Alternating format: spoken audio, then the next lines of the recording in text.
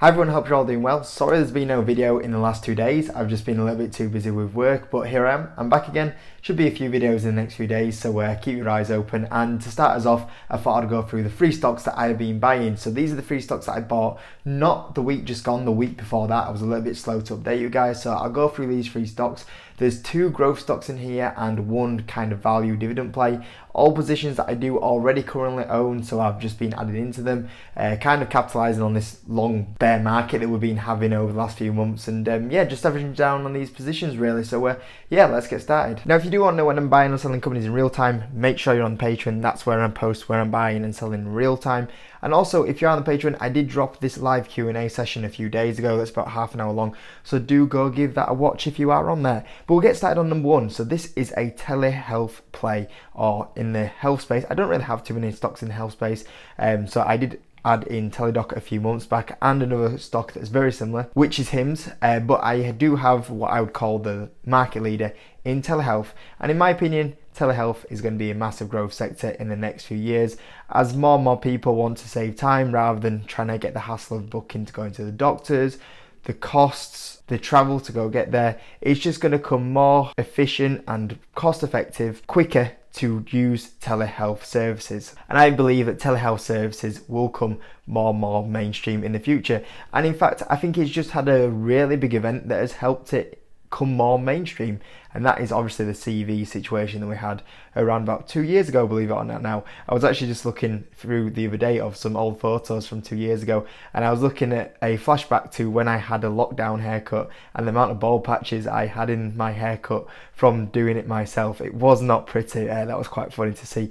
But yeah, the CV situation has obviously helped telehealth services as people try to avoid more contact to save travelling.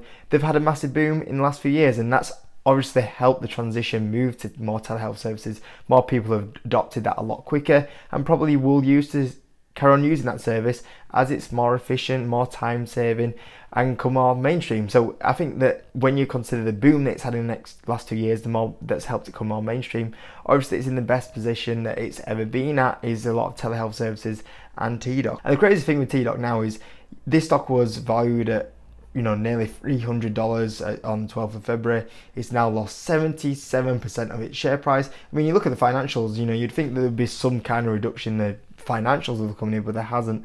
They still carry on growing even after really hard comparisons.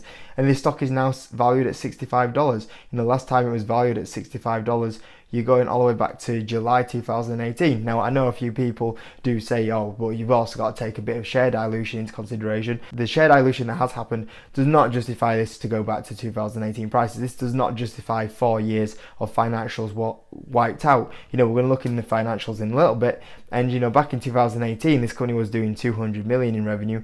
It's now putting over 2 billion in revenue. It doesn't justify the drop off. And when you're considering a massive growth area here, the boom they've had and that has benefited them in the longer term as well and brought telehealth more mainstream, massive overreaction for me here. And at the moment, we do talk about a 10 billion market cap company.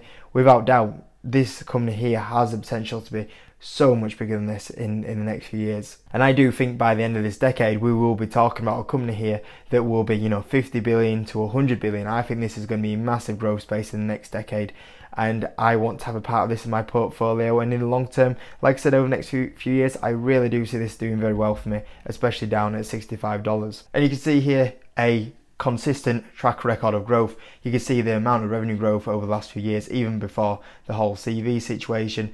And you can see here the total paid membership growth, the adjusted EBITDA growth, and the increase in visits. It got a very good track record. And you can see here, these are the targets of Teladoc going forward. You can see the growth outlook to be the target of 2021 to 2024. This is taken from the Investor Day presentation, is to have revenue CAGR of 25 to 30%. And you can see here that in 2022, they are going to try and achieve 2.6 billion in revenue. And their financial year 2024 revenue target is 4 billion, which would be very good if they can achieve that goal. And with this company, the revenue is increasing a massive amount. This is from their last quarter. You can see they actually put 45% year over year growth, and you can see in the net loss as well. The net losses have only looked really big in the last 12-month period, is because they've made a lot of acquisitions with the likes of Livongo coming in here.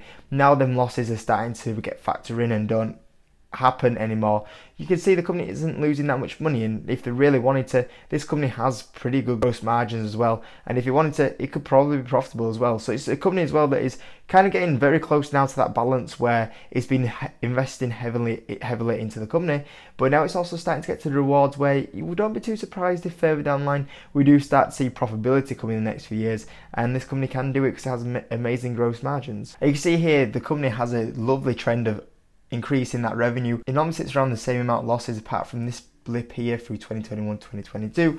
Obviously that's a lot of costs for acquisitions like Livongo, and you can see here going into 2022 we are expecting them losses to start shrinking up a bit more. I would not be too surprised though if there's no acquisitions that this is actually better than this, and the revenue will still grow in a very good rate. Financial health wise of the company is not too bad as well. It does have nearly 900 million in cash, it does have 1.2 billion in debt, so there is a little bit of debt on this company. That is a problem, that is something that I thought I would say. The cash isn't too bad considering that if they do start moving a bit more to profitability in the next few years. If they don't, then this could be a little bit more problem where they do have to maybe take on a little bit more debt or maybe dilute shareholders. This is why it's probably key that it does start moving a bit more into profitability in the next few years, but the cash balance is pretty strong on the company as well. And the thing with TDOC is, if you look at a lot of the metrics at the moment, you know, it's trading at an enterprise value of revenues down at a 4, cheapest it's ever been in the last 4 years.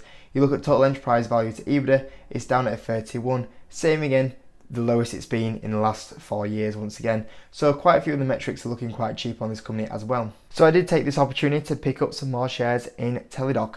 Now the next growth stock that I bought was a company called Square or Block. I've got to start saying Block more often.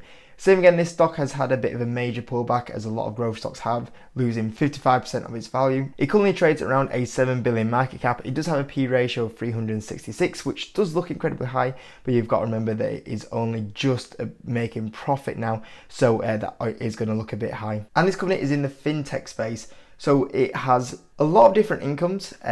You might know it as the Cash App, so it does own the Cash App, and this is the most popular fintech app or payment app in the US. It also has subscription and service-based revenue. These are products that help a lot of businesses with their financials, which have been very popular and also have great margins. They also have hardware revenue, which is devices that help businesses with payments, and also they have Bitcoin revenue. Now the Bitcoin revenue is what's going to make the revenue growth potentially not look so good. It's quite hard to predict that revenue as well, even though it's had a very good 2021, growing at 119%.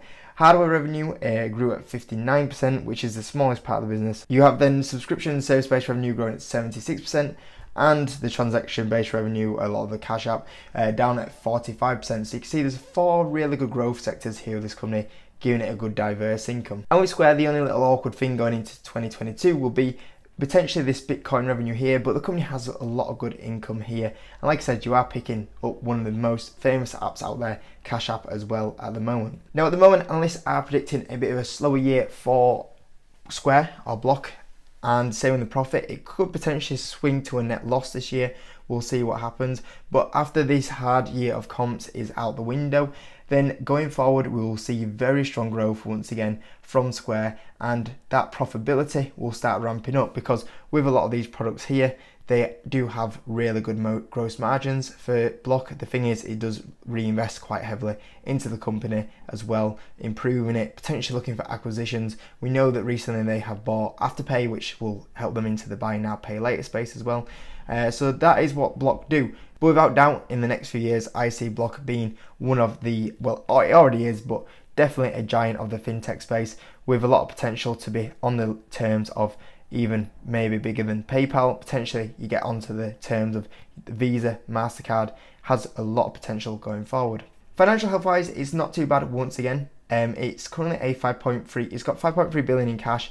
It's got 5.1 billion in debt. It does sit on a bit of a high debt to equity, so it could be a little bit better. It's not terrible, but just something again I thought I'd point out. And this company is founder led by Jack Dorsey, who has been very much in the headlines with a lot of the stuff that's been going on with Twitter recently in the last week. But it is founder led with Jack Dorsey. He's the CEO and the founder, and he does currently own 8% of the company as well. Once again, getting onto the company, once again trading at quite a lot of cheap metrics compared to the last kind of 3-4 years. Let me just extend that to 2018. You can see here that on a total enterprise to revenues point of view, it's down at 3. I mean, previously it's been, 7s, 10s, 21s. Same on an EBITDA point of view, it's pretty cheap from that point of view.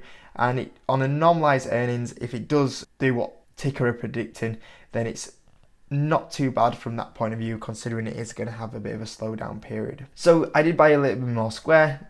Once again, a bit more of an average position for me, but I think it is going to be, once again, in the next 5-10 years, one of the big giants of the fintech space, even bigger than what it is right now. So I did pick up some more Block. And the last one is a bit more of a value and dividend play, which is Barratt Developments, a UK house builder. Currently paying out a dividend yield of 6%. That's one of the reasons why I did pick it up. It trades down at 7 times earnings, which house builders do tend to trade down at quite low PE ratios, but I think this is extremely too low. And recently the stock has lost 37%, and I think this is a massive overreaction. I think this is an overreaction of some of the macro events that are going on in the economy at the moment, and I don't think the housing market is going to take as much of a dive as this share price has done. So for me, I'm picking up a stock with a quite good yield at the moment at quite a cheap valuation, and now I'm very happy to just pick up a 6% dividend yield and also get quite a bit of share price appreciation into this company as well. And like I said, a lot of it seems to be around a lot of tension if the house market's going to have a big massive crash. I think there's going to be a slump. There's definitely no way that we can carry on at the rate that we have been doing, but not as dramatic as what a lot of these share prices are showing at the moment. So at the moment, I think the housing market will still be quite strong in the next few years in particular, albeit a little bit of a slowdown at some point, but I don't think it justifies how cheap a lot of these house builders at the moment, so I was picking up some shares in Barratt. If you look at the recent financials, once again, the financials were very strong once again. And the key thing for me is making sure that that has enough protection, that the dividend still carries on getting paid out going forward, which this company has a great track record of putting in very good past earnings growth and slow steady growth on the revenue, which is great, which I'm looking for. And I think this will lead to, this isn't going to be a stock like a TDOC or Square where it has the potential to bring in hundreds of % of return in the next few years, but in the next few years, it's probably going to give some sort of share price return on the share price, and mainly focusing on that dividend, which if it carries on putting in good amounts of profitability, I could see that happening. And if we do look at the dividend at the moment, you can see the dividend yield is nowhere near pre the pandemic levels as well. So this dividend can easily get hiked up a lot more in the next few years. And if it does, you can even be having up to a 7-8% dividend yield on this. So I did buy a bit of Barratt Developments for a little bit of share price appreciation as well as a little bit of dividend. There's quite a few house builders that I considered as well at the time. I know a few guys have been in the comment section saying you've been picking up a few house builders. I've noticed Persimmon's a popular one. I've seen Taylor Wimpey mentioned a few times as well. So yeah, I think that there's quite a few interesting plays in here, and I've been buying up a bit of Barratt Developments, but I did consider a bit of Taylor Wimpey as well, but I've currently got Barratt Developments. But I think the whole sector in general has had a bit of a sell-off, and I can see why quite a few people are interested in picking up some of these stocks that offer a little bit of share price appreciation as well as a very good dividend yield.